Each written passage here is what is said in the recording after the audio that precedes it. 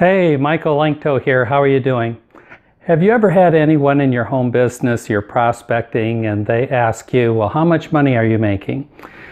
You know, that's a very inappropriate question, isn't it? I mean, if you went to a job interview, would you ever ask the interviewer, how much is the company paying you?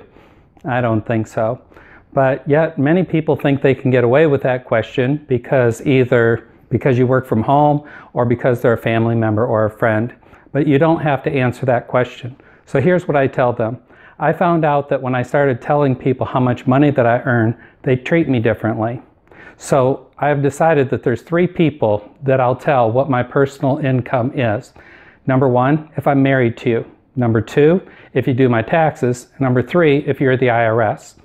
Otherwise, nobody needs to know my personal information, and nobody will need to know your personal income information either. So this is what I find is real important though.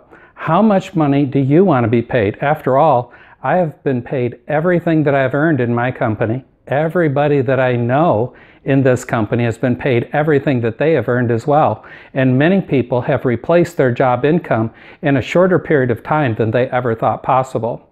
So if you replaced your job income with our business, how would that change your life? You see, you answered their question, you gave them reasonable answers, but then you turn the conversation back to them.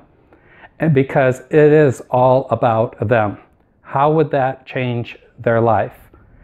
Many times, and I would say probably 40 to 50% of the time, you'll get a generic answer. Significantly, or in a lot of ways.